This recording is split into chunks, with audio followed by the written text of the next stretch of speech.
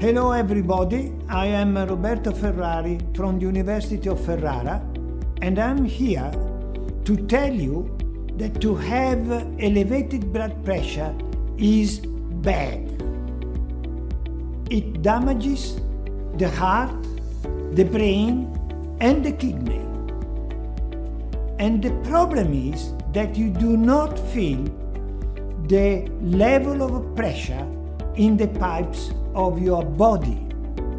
For this reason, hypertension or high blood pressure is considered the silent killer.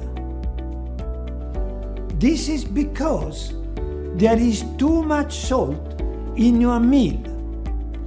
So please, my message to you is please reduce the salt in your meal. Cook with less salt. Remember, this is an S.O.S.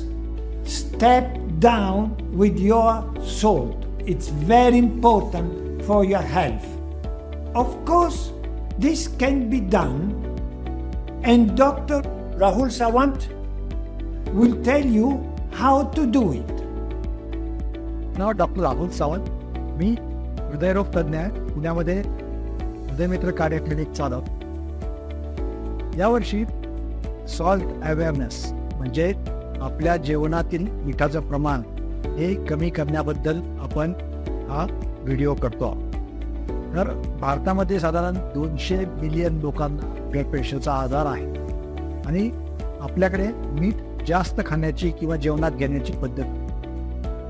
WHO सांगण्याप्रमाणे साधारण 12 gram मीठ हे रोज भारतीय माणूस आणि ladies खातात. तर हे प्रमाण हे रिकमेंडेड अलाउन्स जे 5 ग्रॅम किंवा 6 ग्रॅम आहे त्याच्यापेक्षा खूप जास्त आहे. जर आपण हे जेवणातील मिठाचं प्रमाण कमी केलं तर आपल्याला ब्लड प्रेशरवर नियंत्रण करण्यास मदत होऊ शकते. तर याच्यासाठी काय करायचं की जेवताना तुम्ही जेव्हा भाजी पोळी किंवा इतर गोष्टी खातात तेव्हा वरून मीठ घ्यायचं नाही. बऱ्याच ठिकाणी तुम्हाला दिसतं की मिठाचा शेकर हा त्या टेबलवरती ठेवलेला असतो, की तो अजिबात वापरायचा नाही. इनफॅक्ट मी म्हणेल की तो शेकर मिठाचा जो आहे तो काढून टाकायचा. दुसरं म्हणजे जेव्हा तुम्ही जेवण करता तेव्हा बरेच लोक लोणचं पापड चटण्या खारवलेले पदार्थ शेंगदाणे अशा गोष्टी खातात. या गोष्टी तुम्ही खायच्या नाही, जेणेकरून तुमचं मिठाचं प्रमाण जेवणामधलं आहे कमी होईल. या गोष्टी केल्यामुळे आपण ब्लड प्रेशरच्या आजारावरती नियंत्रण करू शकतो. ही गोष्ट लक्षात ठेवा की घरामध्ये जेवणामध्ये तुम्ही फक्त एक 5 ते 6 ग्रॅम सॉल्ट वापरणार आहात आणि ह्याच या निमित्तानं तुम्हाला संदेश. धन्यवाद.